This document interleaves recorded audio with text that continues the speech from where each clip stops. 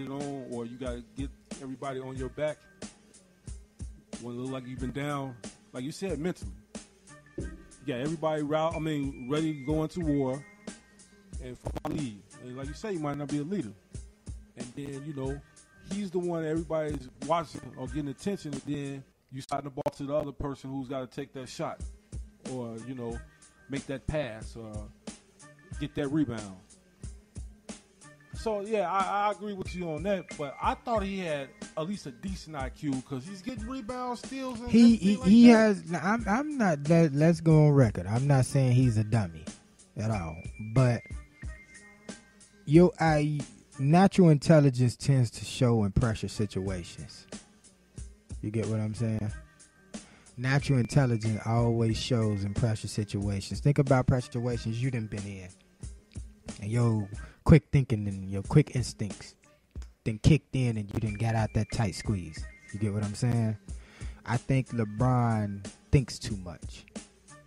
You get what I'm saying? I think he thinks about the game entirely a little bit too much. I don't think he think about the game. I think he think about the outside sources. That's all in his ear, saying that he can't do this and he's this and he's that and he's this, and he's heard this throughout his life. You get what I'm saying? His motivation, really. Yeah, he should be using his motivation, but he uses it as his handicap. That's his kryptonite. And I think that has, like, fucked with him a little bit when it comes to the mental part of the game. You get what I'm saying? I can make all type of excuses for him and everything. I can say all type of things, this and that, but it's on record. He lacks a certain part of the mental game when it comes to basketball. I'm not going to lie to you. And I go to war with anybody, whoever it is, any big-time name or whatever, and LeBron James can sit in front of my face and we can talk about it. Just like them people sit back and dissect them videos of him, I sit back and dissect the same videos. It's just that I'm not getting paid to tell your ass this, homie. Not yet. Not yet. I add on to that. And I think he's missing that because he didn't have that right coach. That right coach who can guide him and direct him and give him that insight, give him that knowledge. I mean, look in the history of all the coaches he had, even Eric Spoelstra. I mean, Spoelstra was good, but Pat Riley, Popovich, Phil Jackson, even Rudy Tomjanovich, he's not in the class of them.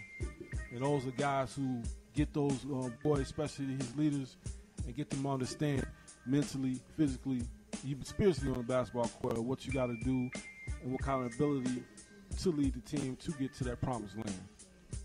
So, yeah, I mean, I agree with that. This is Bring A Game Sports Talk Radio. Me and the homie Donte, we sitting up here. We talking about the NBA Finals. We talking LeBron. We talking now. We just talking, just sit back and kicking it and doing what we do. You dig? Got some good music coming up for y'all, man. We got some more talks and everything else. You know, who knows how far we gonna go with the show. Got some stuff coming up for y'all, man. It's a doggy dog world. Y'all good people be smooth, man. Be backing y'all in a minute. 7 Up, I never have, I never will. I tell a bitch like this. Bitch, can we get a motherfucking moment of silence Odie, for this small chronic break? The whole thing. Yeah, niggas be brown-nosing these hoes and shit. Taking bitches out to eat and spending money on these hoes, you know what I'm saying? I treat a bitch like 7 Up, I never have, I never will.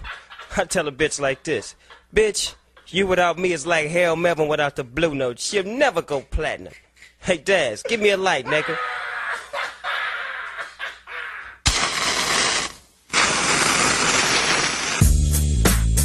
We'd like to welcome y'all to the fabulous Carolina West. I own this motherfucker, and my name is Tat. Y'all niggas know who I am. Y'all niggas tan up shit. But we got something old and something new for y'all tonight. Put your hand together for Snoop Doggy Dogg, the Dog Pound, and the fabulous Dramatics.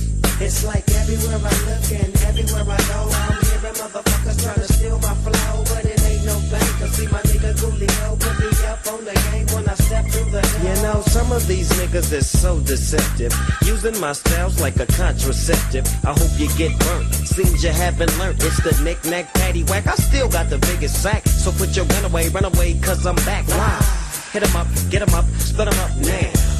tell me what's going on. It make me wanna holler cause my dollars come in ozones. Known for the break off, so take off your clothes and quit trying to spit at my motherfucking hoes. Speaking of hoes, I get to the point. You think you got the bomb cause I wrote you a joint? You's a flea. And I'm the big dog. I scratch you off my balls with my motherfucking paws. Y'all niggas better recognize and see where I'm coming from. It's still east side till I die. Why X? Why? As the world keeps spinning to the D-O-double-G. Why?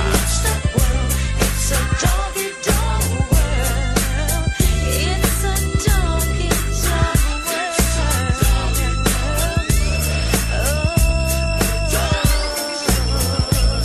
Well, if you give me 10 bitches, then I'll fuck all 10. See my homie Snoop Dogg sipping juice and gin.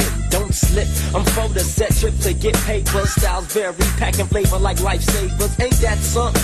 Talk shit and I'm dumping. I had your whole fucking block pumping. Don't sweat, but check the technique. I'm unique like China. You never find a bomber rhymer than this nigga behind you. So peekaboo, clear the way, I'm coming through. 1, 2, 3, you can't see me. I'm a G like that, strapped with hit hard tactics. A fucking menace using hoes like tennis rackets. It's on again, it's on and popping.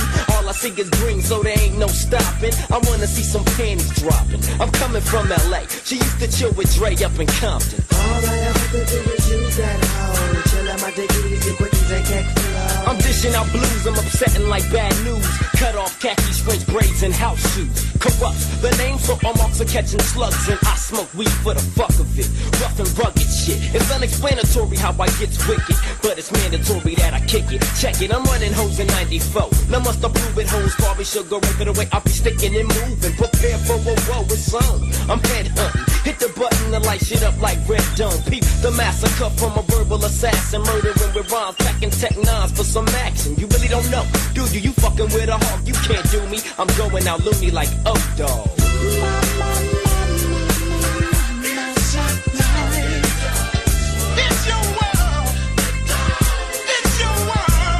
The dope pound rocks the party all night till we it don't stop and it don't quit for us. The dope pound click to drop the caddy dope shit. Jiggity jazz out of the motherfucking cup. One smoke, so grab a seat and grab your gin, the juice and check out the fluff. I flip flop and serve hoes with the fat dick till I die. I'm still screaming that bitches ain't shit. Now I'm the Mac Daddy, had it. Not known about the city where I'm from. Dumb diddy dumb as you groove to the gangster shit. The D-O-double-G, the P-O-U-N-D, the gangster click. Now as the pound break it down with the gangster funk.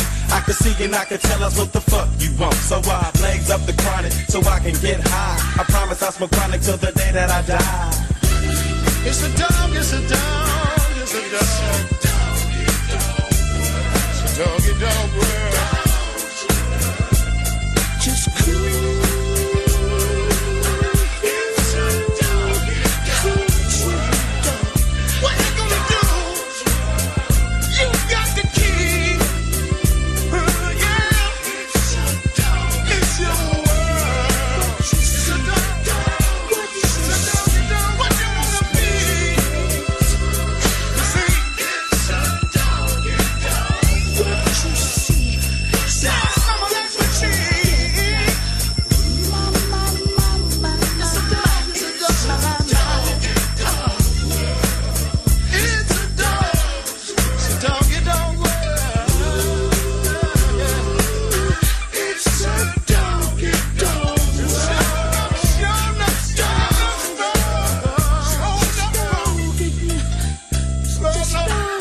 Don't you know it's a doggy dog world? Talking about Snoop Dogg and you. Blaq Hippie Radio Entertainment Sports Talk Radio. That was Snoop Dogg, Doggy World. I'm trying to get Donte some of his West Coast and everything else, you know.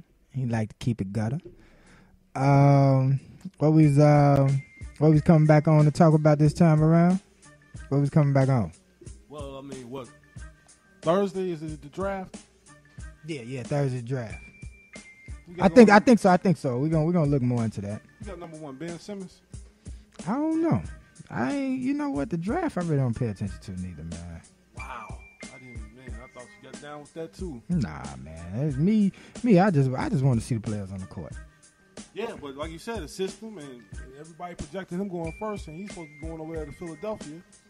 And I don't even know what the hell they doing over there. Listen here, Philadelphia don't have a system. Philadelphia has a buffet for teams to go pick players to add in order, because Philadelphia has some good players over there. We do got some players over there that can be added into other teams, man. I think they about to get that's about to change though, because I can't remember the name off the top, but he's I think his name is Angelo something. He's the one who has all the Olympics. He got that all set up, you know. He's got that organized. Jerry Galangelo, yeah.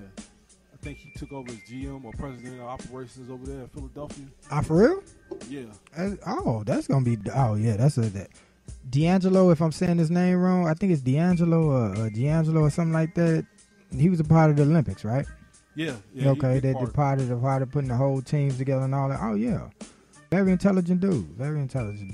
So hey, let's see if they can turn it around, man. Like for real. But we was talking off the air. We was talking about the whole Jimmy Butler situation.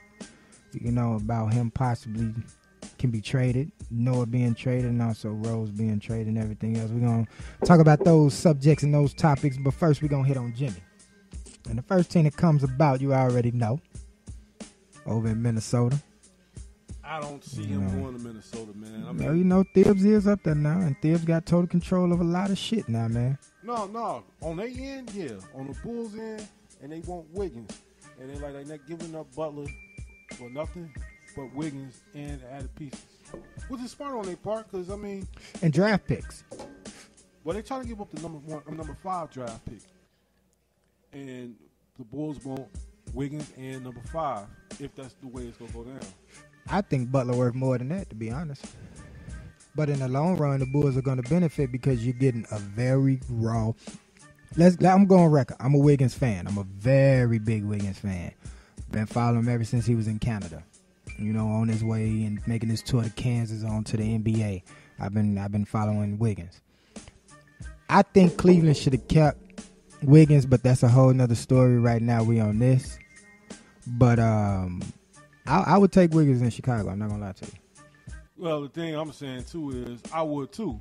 But I don't think Minnesota is going to depart with him. I don't think Tibbs is too intelligent. But he's getting Jimmy, though. He's getting a more well-polished Jimmy after he left. Yeah, that's true. But then you just say... He's getting a Jimmy that can lead a team and get them in the playoffs and possibly start contending, because you know the defense is going there. And that's all he needs, is that one defensive person to make his defense work. And that, you know, he always wanted his shooting guards to be the best defenders. You know, he always wanted that. Well, let's see who we got up there. Okay, you got Wiggins, Towns. I don't even know who their starting 5 is. You got Towns. You got the light-skinned cat. What's his name? Levine. Yeah. You got Rubio.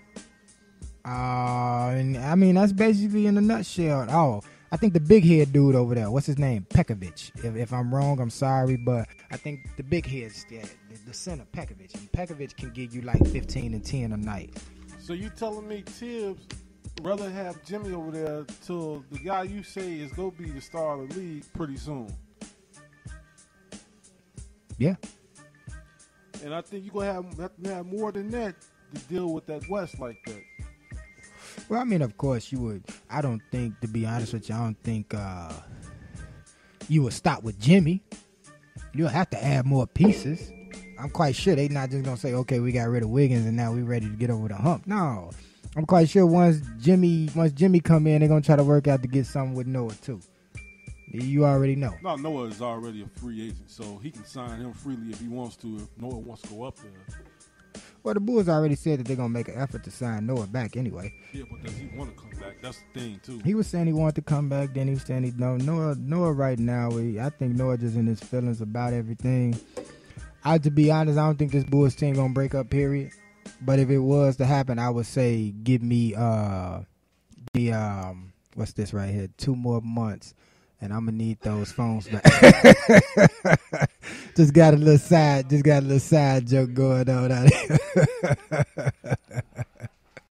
And I don't think this Bulls team gonna break up, man. I think it's all just speculation talking. We just entertaining it right now. But I think we're going to come in and see the 05 back intact, you know, with Taj at the 4. I think Gasol on his way, or Gasol already gone. You know, when he made his little comments, I just said, fuck Gasol. I ain't even read and look into him no more. Yeah,